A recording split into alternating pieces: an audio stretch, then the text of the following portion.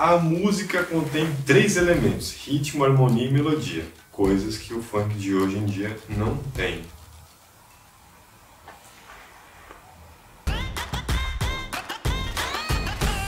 Eu sou o Thiago, mais conhecido como Thiagson, sou professor de música, sou pesquisador da música também, fiz conservatório, graduação, mestrado e agora estou no doutorado na USP pesquisando funk no departamento de música.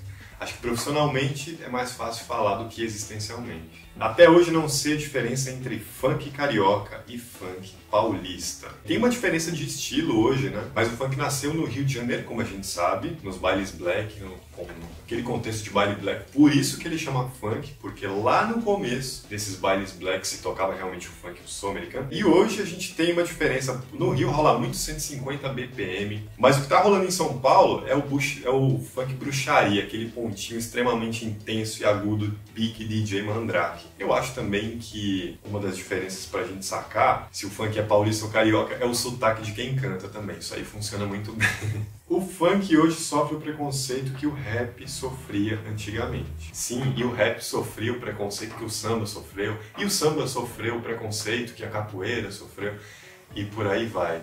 E a gente vai descobrir que o preconceito e essa mania de passado é um moralismo, é um discurso que não tem nada a ver com ciência, é uma condenação ao presente, é uma falta de adaptação às mudanças sociais. É coisa de tiozinho, meu filho. Sai daí. Qual o melhor funkeiro de todos os tempos? Porra, aí você me complica, rapaz. Não tenho resposta. Sempre quando me perguntam de algum funkeiro que eu gosto do Catra, eu gosto muito da figura da dançarina Lacraia, eu gosto muito da Daisy Tigrona, eu gosto muito do MC Teuzinho, do Menor da VG. Eu não consigo falar um. Mas sem dúvida, acho que um cara que fez bastante história, né, no funk é o Catra. Uma figura contraditória, como toda figura rica é. E eu devo ser a única pessoa que fica triste quando escuta funk. Emana melancolia, ouvir grelhinho de diamante.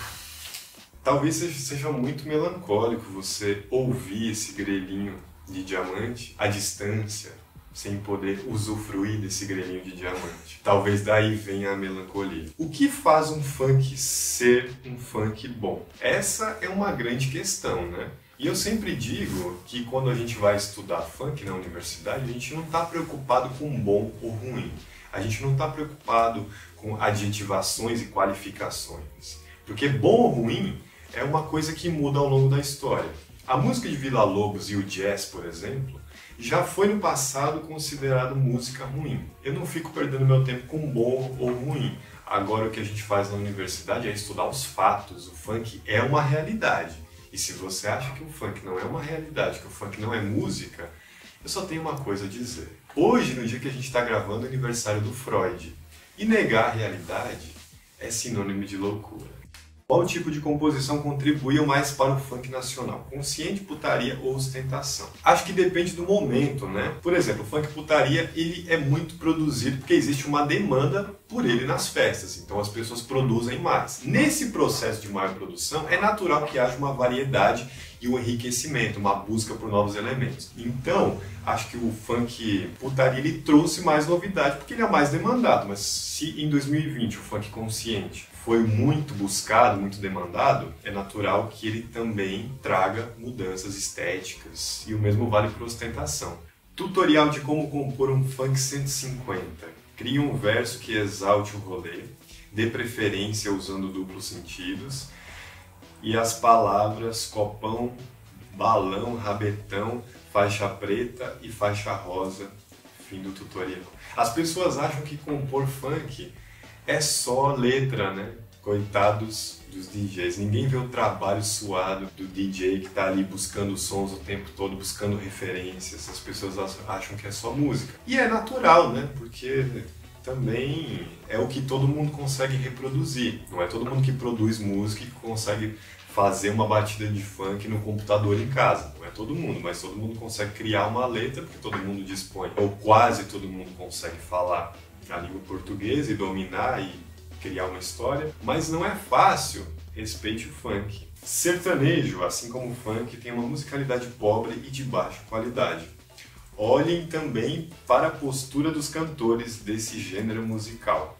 Nojo. É engraçado que as pessoas sempre falam o funk é uma música ruim, não é uma música boa, mas as pessoas não classificam ou não entram na questão do que é que você está chamando de bom ou ruim, o que é que você está chamando de música de qualidade. Eu já falei que Bumbum Tantã é mais complexo que bar, e não por causa só do fiote, da produção do fiote, mas porque todo gênero musical eletrônico, e o funk é um gênero de música eletrônica, a complexidade dos timbres ali é extremamente vasta.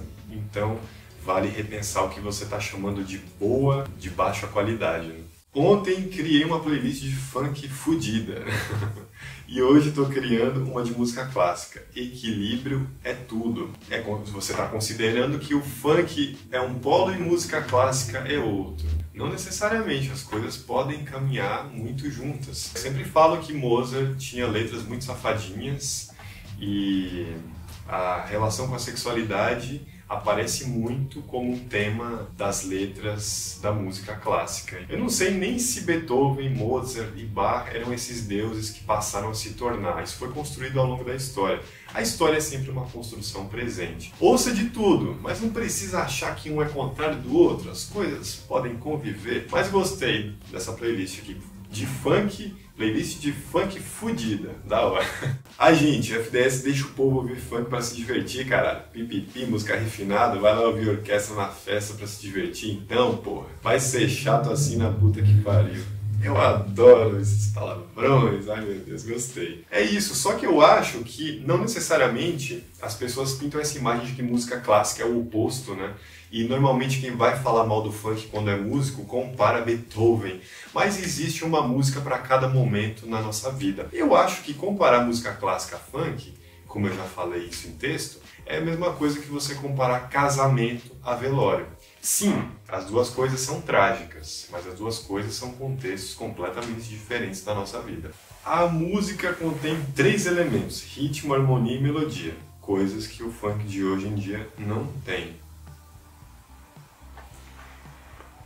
A gente sabe que a definição ela mais limita do que abrange, e música é muito mais do que ritmo, harmonia e melodia. Música é timbre. Aliás, e mesmo se música for só isso, funk é música sim, porque funk tem ritmo, o ritmo que vem dessa clavigando do ukulele, esse ritmo afro. O funk tem harmonia e o funk tem melodia. Pode não ter? Pode, mas sempre vai ter o perfil melódico da voz do MC que canta ou fala. Mas essa é uma definição muito limitadora. Abra a cabeça, rapaz, vai pro barão tomar uma catuaba que você vai ver. Me digam aí 3 artistas que vão estourar no funk daqui 3 anos. Vou pensar em camaradas meus. Gente que eu conheço, gente muito boa. MC Renan R5 tá crescendo bastante, ele sempre fez muito funk consciente. E eu gostaria que meu parceiro lá da Nova Titã, Chalex, tá fazendo uns trampos da hora. Preto Senegal, nossa, o moleque é desenrolado demais. E com aquele sotaque africano fazendo funk. Cê é louco! Globalizou. Esquece. Imagina falar que o funk não é cultura em pleno 2021, mas tem que ser muito baba-ovo de gringo mesmo. Eu não sei se baba-ovo de gringo, mas você tem que ter uma noção muito ingênua do que é cultura. Cultura não é só uma coisa linda e maravilhosa, tanto é que as pessoas falam em cultura do estupro. Cultura é um negócio muito amplo, tudo que é feito, e muitas vezes o que é feito pelos humanos, por nós seres humanos, não são coisas tão bonitinhas ou coisas moralmente aceitáveis. Mas é isso aí, eu acho que a crítica ao funk tem muita babação de ovo, complexo de vira-lata, como diria Nelson Rodrigues. O brasileiro só vai dar valor pro funk quando um filho da puta americano roubar isso da gente. Isso já foi feito lá nos anos 2000, não por um americano, mas por uma cantora londrina, a Mia. Ela pegou aquele funk injeção da Daisy Tigrona e fez o funk ser tocado na MTV. Olha que curioso, o funk só tocou na MTV Brasil depois que uma gringa, em meio do Sri Lanka, meio inglesa, roubou o funk da Daisy Tigrona e levou. É muito louco, novamente o complexo de vira-lata é difícil. Se tem um negócio que me irrita é esse paralelo que as pessoas fazem do funk norte-americano com o brasileiro. São claramente 2 gêneros bem diferentes. O funk brasileiro, o funk, ele é uma música eletrônica que é um desdobramento da cultura hip-hop, que depois passou a ser cultivada nos bailes de favela no Rio de Janeiro. Então, musicalmente, o funk brasileiro. E o funk do James Brown, Sly Stone, por exemplo, tem muito pouco em comum. Mas, digamos assim, o berço da cultura negra é o mesmo. Gente rica só escuta funk ruim, mano. Infelizmente eu não sei, eu não conheço muitas pessoas ricas, não é o meu berço, mas eu imagino que as pessoas de uma classe social, e isso é imaginação, de uma classe social mais abastada, e muitas vezes mais abestada também, escute um funk mais pop. Mas isso pode ser um preconceito da minha parte. Existe um fato, né, que o funk mais mainstream, o funk mais pop, ele é higienizado, ele é limpinho, e muitas vezes ele também não me agrada. Funk trap contribuem para o consumismo e um estilo de vida tóxico, vazio e egocêntrico em vários casos. O que contribui para o consumismo, sem dúvida, é a nossa sociedade capitalista. E como toda música é produzida em uma sociedade, ela acaba trazendo aspectos dessa sociedade. Achar que a culpa do consumismo é do funk ou do trap, eu diria que é um otimismo artístico, né? Eu diria que você está dando muita importância para a arte. A arte tem esse poder, o funk e outros gêneros musicais têm esse poder de impactar na realidade, mas eles são produtos da sociedade. E eu acredito que o consumismo, o poder de compra de alguém que nasce numa favela, você poder comprar certos itens é quase uma revolução, considerando as possibilidades de vida que alguém que nasceu numa favela tem. A criminalização do funk não é novidade, tudo que vem de favela é crime e moral errado e suspeito. Já o festival de house na Zona Nobre sofre 0 investigações e a venda de entorpecentes é feita atacado. Justiça? A vida não é justa. A vida não é justa. Concordo, eu acho que tem a ver com um processo social. O Murray Schafer, um musicólogo, compositor, ele disse uma vez que a gente associa música a grupos sociais. E por conta do ódio entre grupos sociais, a gente acaba achando que a gente não gosta da música funk, mas na verdade existe um preconceito contra a comunidade que faz o funk. Eu acho que o preconceito contra o funk ele é fruto de um processo político, os pesquisadores sabem muito disso. A historiadora, antropóloga, socióloga Adriana Facina mostra como esse inimigo funk, que surgiu nos anos 90, é uma construção social política que pretendia aniquilar os jovens periféricos, jovens pretos periféricos, achando que eles eram um problema social. Mas para poder matar essa galerinha, sem que a sociedade fale, ei, tá errado, você tem que pintar que eles são o demônio, que eles são o culpado dos problemas sociais. E no começo dos anos 90, quando o ódio passou a circular nos jornais,